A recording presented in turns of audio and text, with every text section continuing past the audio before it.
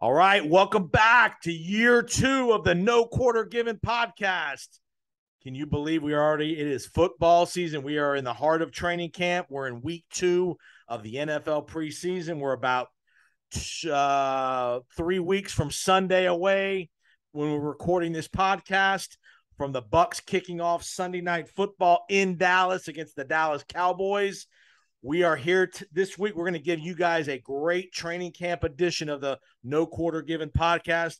I am back for year two with my tag team partner, Mr. Peter Blake of the Sports Web. Welcome back, Mr. Blake, for year number two. I'm telling you, it's about time, right? I mean, it's football season. Everybody's been waiting for it. It's been one of the craziest off seasons of all time, with Tom Brady, of course, retiring and then coming back, and then BA retiring and a new coach and all these moves and free agency around the NFL. So let's get it started. Let's do it.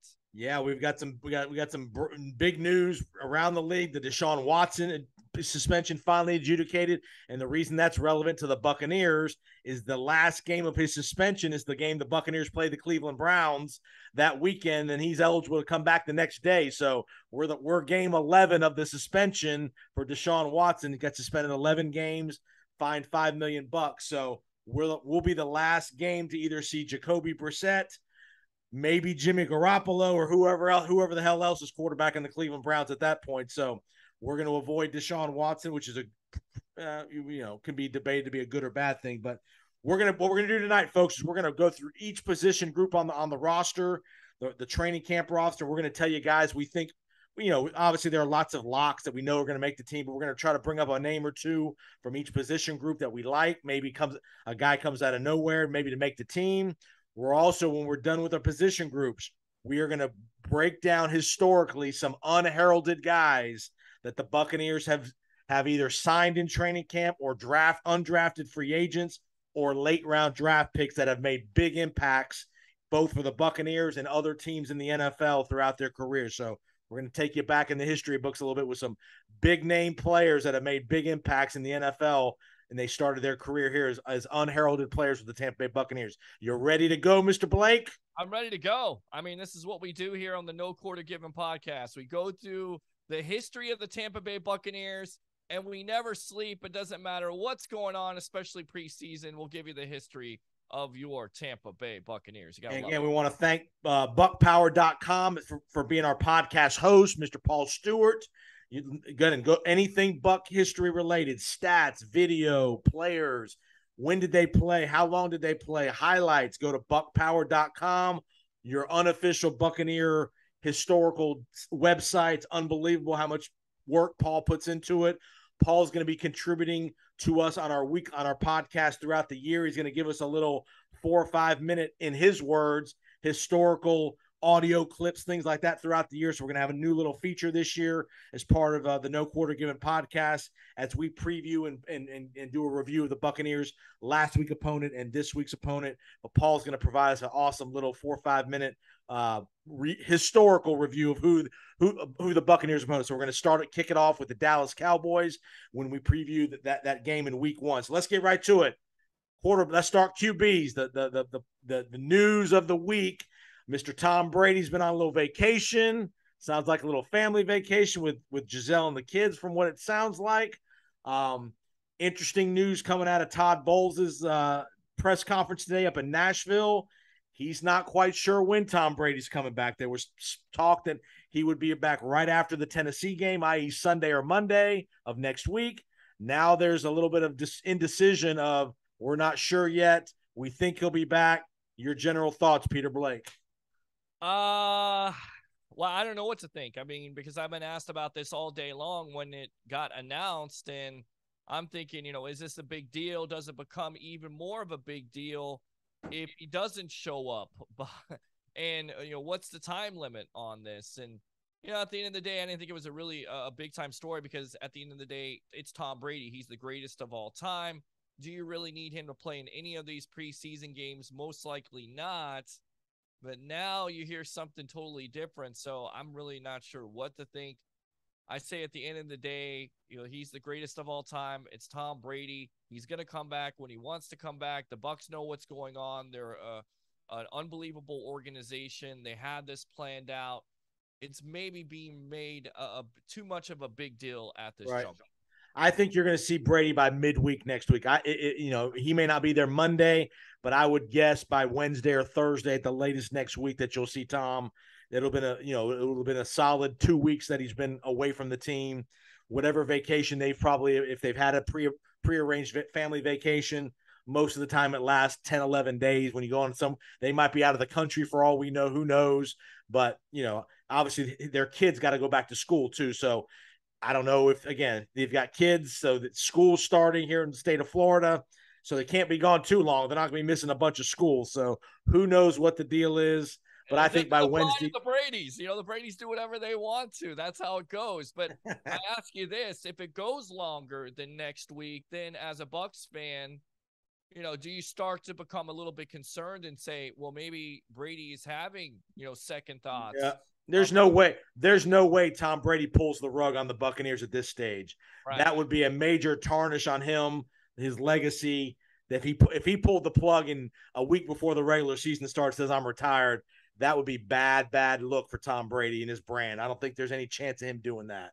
Well, what people will justify is they will say, well, the Bucs have had all these injuries now to their offensive line, Ryan Jensen being gone, so he may be concerned about the offensive line, but that doesn't make any sense. Even without Gronk and somewhat of a new offensive line, at the end of the day, you still have weapons. You still recruited a Julio Jones. Right. You still had, a Shaq Mason that's on the offensive line. You still asked Carlton Davis and Leonard Fournette to come back. So it's not in the Tom Brady mindset, in my opinion. I don't think it's going to happen, but I think there's a lot of Bucs fans right now that are concerned about this situation, and they want to watch it play out. And we're going to do that here on the No Quarter Given podcast. We're going to see how this plays out. Right.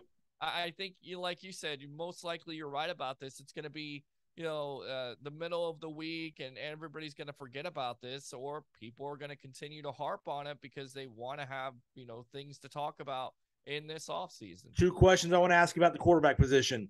Yes. What do they do with what do the Buccaneers do with Ryan Griffin? He's the 4th guy, clearly the 4th guy. Gabbert's entrenched as the 2.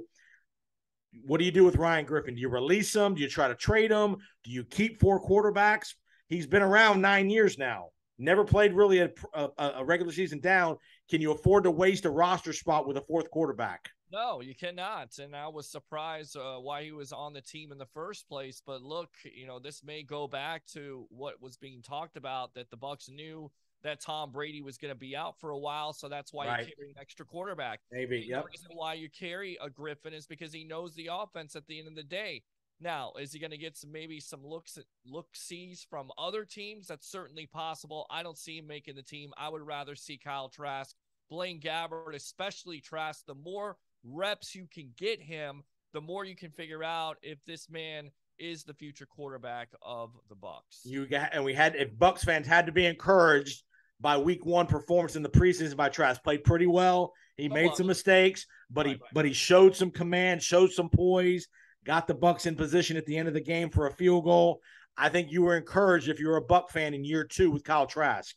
I think you were too, but not at first. I mean, the turnover, the ill-advised throw there to Rachaad White, you can't have that happen. Yep. Either take the sack or get out of the pocket, because he's got some mobility, and throw the ball away. Easy now. He ain't Michael Vick. Now. He ain't Michael Vick, but he's able to scale. We seen him outside the pocket. You know what I'm talking about. I know you're being funny, man, there, and that's okay, Jason Powers, tag partner of the world. And then the sack, that's not his fault. That's an offensive line. That's a 2nd or 3rd string, but you're exactly right. You got to like the moxie, if you will, of Mr. Trask stepping up in those situations, making some critical throws, even if they are versus 2nd and 3rd stringers at the end of the day. What you want to see is progression and development, and that's what you saw last Saturday night versus the Miami Dolphins. All right, let's go to the running back position. We know Fournette's the guy. Rachaad White, they really like. He's going to make this team, no doubt in my mind.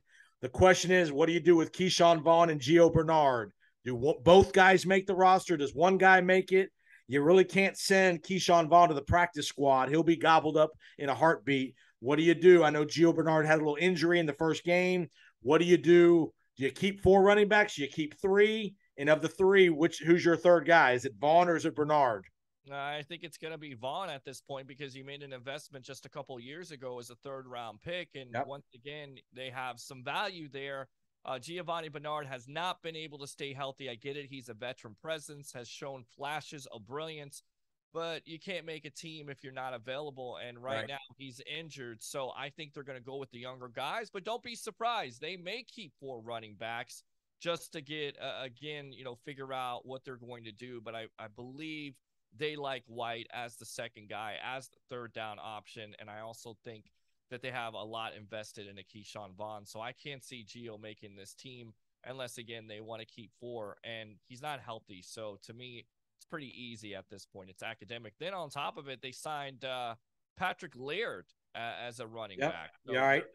They're going to get a look, and they're going to look and see. They're going to figure out and evaluate what they have. But I think the guys you have to focus on, for me, you're exactly right. White and Keyshawn Vaughn are the guys you're going to keep on this roster, in my opinion. And they're cheaper and younger. And the only question you would have is, and again, you may see more Leonard Fournette on third down because pass protection.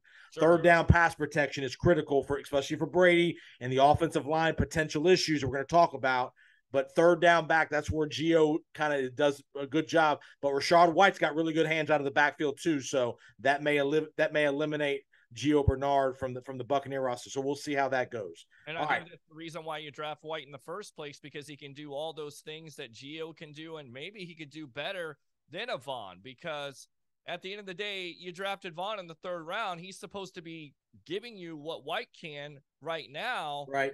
You kind of wonder, is he, are they kind of, trying to push the buttons, if you will, of a Keyshawn Vaughn to push him to do better, because they drafted White in the third round. So you have 2 third-round running backs. Yep. One of those guys has to do a better job when it comes to pass protection and catching the ball consistently. And I know it's a small sample size, but what you saw from college and also on Saturday night from White, it's pretty impressive. No, I agree. I think he showed a burst and all that stuff. All right, let's go to the wide receiver core. Yeah. Locks to make it. Obviously, Evans, Chris Godwin, Russell Gage, Julio Jones. So that's 4 right there. At most, you're keeping 6 on the active roster at most. So that leaves guys that we need to talk about. Tyler Johnson, Scotty Miller, Brashard Perriman, Cyril Grayson, Jalen Darden.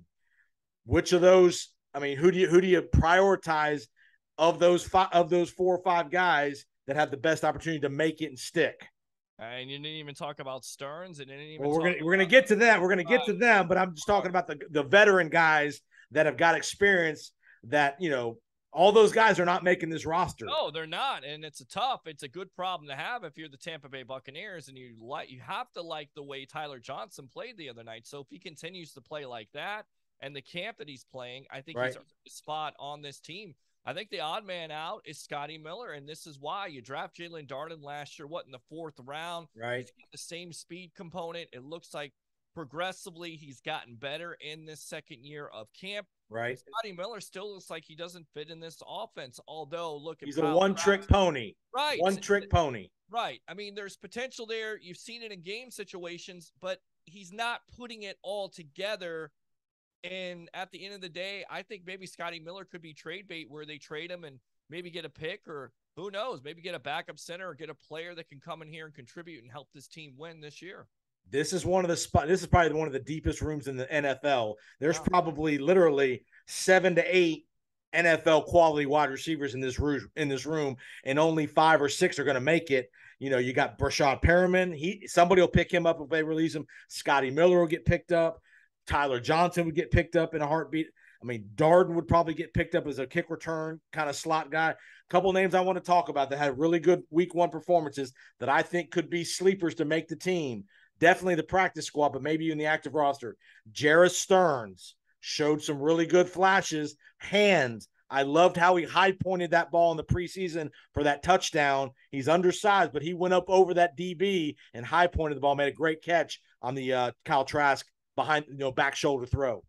Yeah, no, absolutely. He's definitely got an opportunity to make the team, even though, like you said, it's a filled room. So if he continues to play like that, then again, this team is going to have some tough decisions to make. And like you said, they can put him on the practice squad, but if he shows enough tape out there, there are going to be teams that are going to be interested to put him on the roster right now. So, that's kind of the conundrum, if you will, with the evaluation when it comes to preseason, especially, this wide receiving room.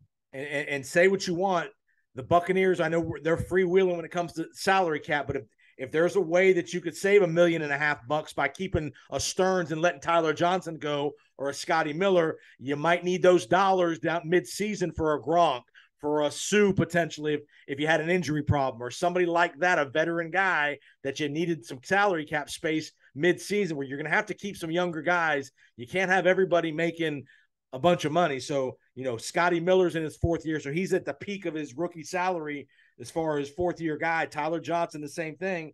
You can replace him, get the same value out of Stearns, who's now on a first-year salary. If you can save $1 million here and there, that opens up some salary cap room around the roster.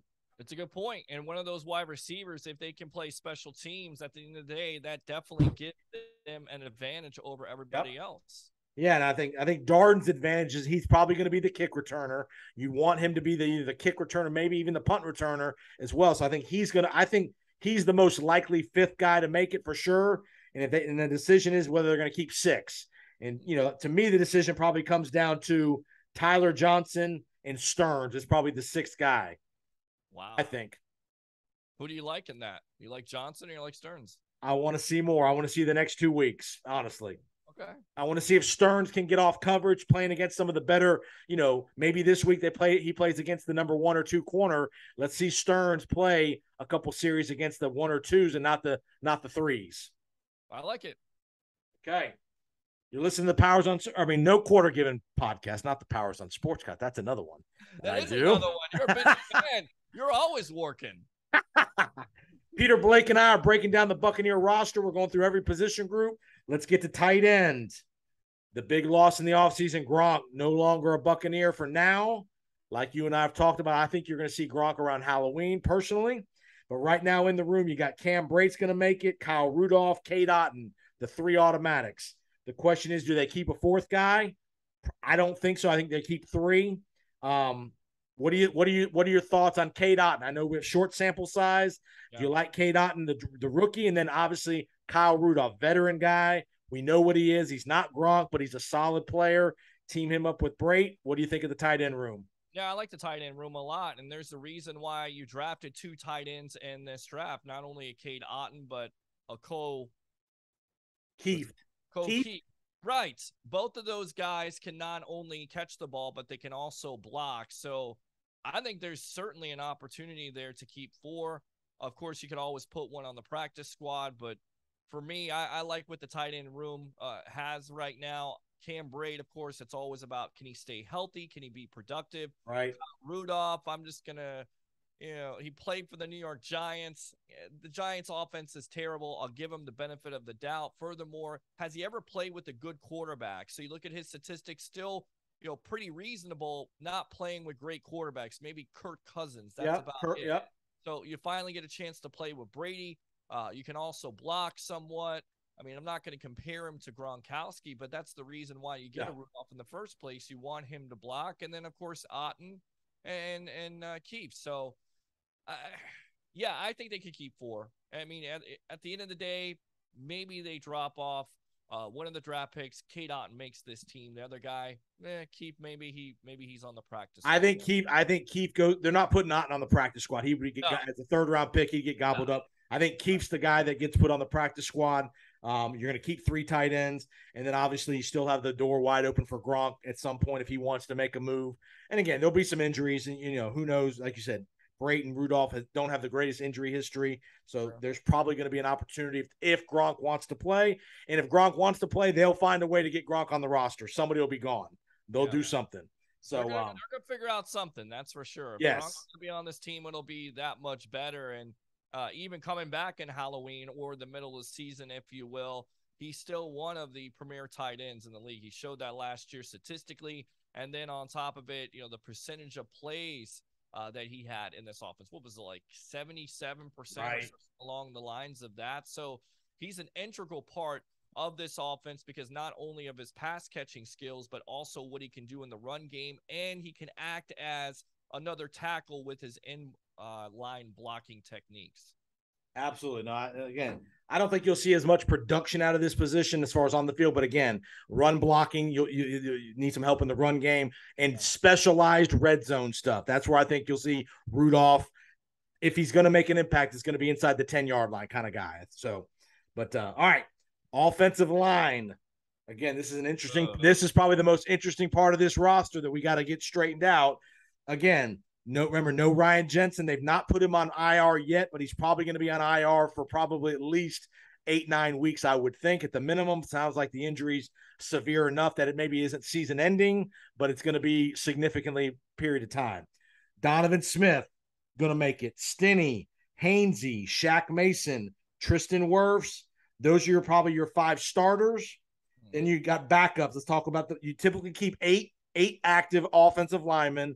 You typically keep another couple on the roster. So the question is, do you keep Josh Wells back up? You got the draft pick Luke Gedeke. He's going to make it. Yep. Okay. You got Nick Leverett. He's going to make it because of his versatility, guard and center. And then you got a kid, John Molkin. He got a lot of run at center last week. Do they keep him around because of his versatility? What are your thoughts on the backup offensive lineman? I think you got to keep as many offensive linemen as possible because you do have some injuries. In fact, you had an injury today. Tristan Wirfs went out with a core injury, so those can be lingering, and that's probably the worst offensive lineman you can lose on this line. Yes. So you're kind of worried about that. So to answer your question at this point, I think you're going to keep as many offensive linemen until it becomes, known what they're going to do with Jensen. Most likely they're going to release Jensen. I'm worried about Wirfs. Okay. Again, we're recording this the Thursday night of the Buccaneers Titans practices in Nashville. So again, we don't know what the status of. Obviously, Wirfs won't play Saturday night, but we don't know what the status of Wirfs' injury is. So we'll see how that goes. This is a position I could definitely see the Buccaneers making a couple roster moves when all the other teams around the league cut their rosters down. This could be this is where you could see a veteran lineman or two get brought in for some flexibility, maybe people that are familiar with the Bruce Arians system, maybe former Arizona guys, you never know, guys like that have some familiarity with Tom Brady.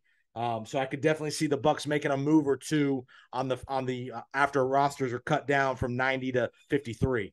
Who do you think makes that or that offensive line, the left guard situation? Who do you think wins out? And there's a kid that I think we've kind of forgotten about, and I'm trying to think of who it is. It's in practice. It's been really showing out. Okay. For them. And you got Sedarius. You got other names: Sedarius Hutcherson, Brandon Walton, Dylan Cook. That's the name right there that everybody's kind of been surprised by.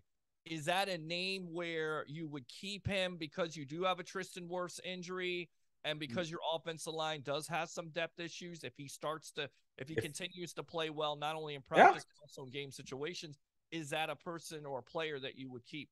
Again, you're going to see a lot of him these next 2 weeks to know if he can handle the NFL job as the position they're going to put him at. And again, I think these are the kind of spots where you get undrafted guys that make it. We're going to talk about some offensive linemen that have made it in the Bucs history, had great careers that have been undrafted guys. So we're going to talk about that. But if they really like him, definitely a practice squad guy for sure. But you never know; he could make the active roster.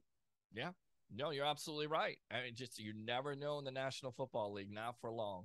All right, Knox. I mean, I think that is such a compelling story. People don't watch it, but to me it's compelling because there's always a guy that you least expect make the team, and then you're following the other players around and hoping that they make the team. I think it's such a well done deal by the National Football League. I always enjoy that.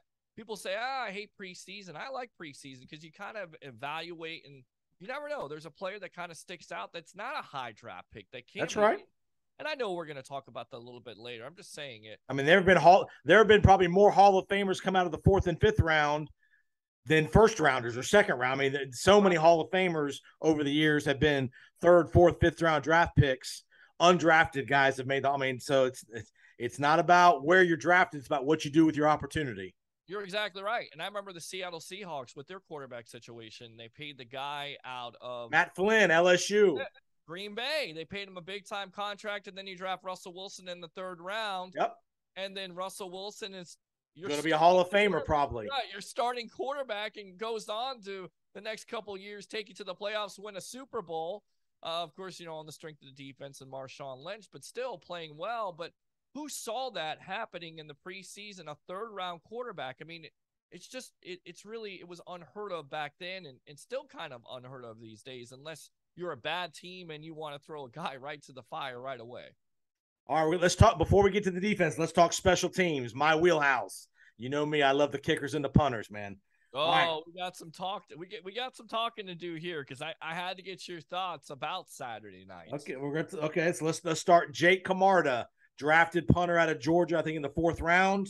They've got rid of Pinion, which we talked about. Pinion didn't have a very good year last year. They're going to save a bunch of money on the salary cap with Pinion to go to Camarda. Camarda had a shaky start, but then he punted better later in the game. Again, he's a rookie punter. Is he gonna kick the ball 50 yards every time? No, but you want consistency. You want to, salary cap wise, you want an inexpensive punter that doesn't kill you. Good. He's a kickoff guy too, so that takes off the pressure off of Suckup or Borregales, and then he can hold too. So I think he's going to be he'll be fine. Will he have some ups and downs as a rookie punter? Like they all do. So most of them do, at least. So I'm not worried about Camarda. Again, be consistent. Don't drop the ball. Do what you're supposed to do, holding the ball, and be a good kickoff guy. No, I agree. And again, he had a rough start, but it's not how you start, it's how you finish. And of course, he is going to be the starting punter for this team. You don't draft a guy in the 4th round to sit on the bench or be behind Bradley Pinion. Of course, Pinion is no longer a part of this team, and it comes down to, field advantage and field position. Yep. That's so important for a defense like the Tampa Bay Buccaneers, and they felt like they were lacking. So I understand it. Hopefully it pays off. Yep. But yeah, here's a sneaky thing about Camarda. Yes. He had a tremendous baseball career as a high school kid. Great athlete, can run, can move. Don't be surprised if the Buccaneers run a fake punt with him throwing the ball because of his baseball background.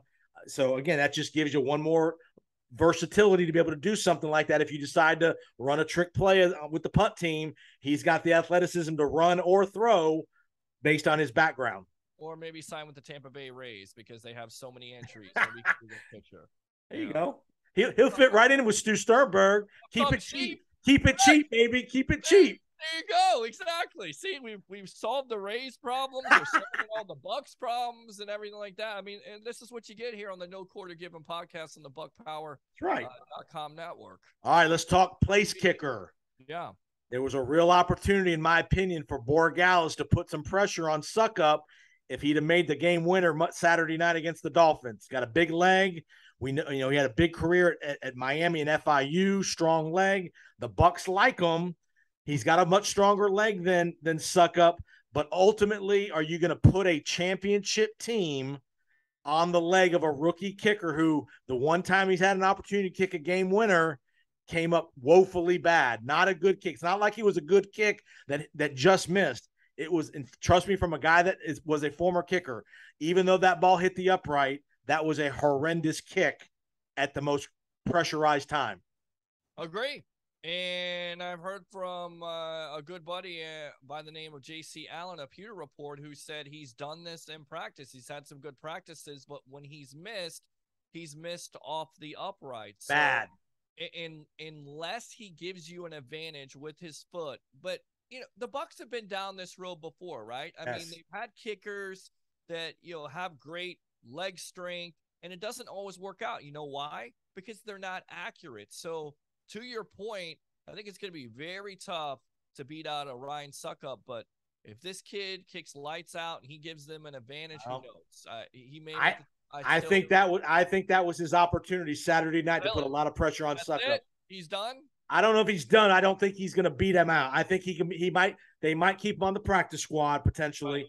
Right. But I coach kickers, high school kids, and I tell them all, it ain't about how long. It ain't sure if you have a strong leg, that's great. But it ain't about strong leg. And I'm going to give the viewers that are watching us on the YouTube channel, the only thing that matters is when the referee does this. Right. They don't care that you can kick it 75 yards, which he was claiming he could make a 75-yard field goal on the broadcast, on the preseason broadcast. It's about the referee putting his hands up and not across his body for no good at the money time. You being a coach of kickers, what did he do wrong on that kick, in your opinion? Bad swing, and it's pressure. Pressure. It's easy. I won't say it's easy. It's much easier to kick balls when you're at practice, when there's nothing on the line. But when there's 40,000 people in a preseason game and it's the last play of the game, that's pressure. It's not the same pressure as the second quarter. He roped a 54-yarder, which was a nice kick, but that wasn't for all the marbles. When all the marbles are on the line in the fourth quarter, Succop has a very good history of making them. I'm convinced. You convinced. And the Buccaneers cannot risk losing a game or two this year by a rookie kicker.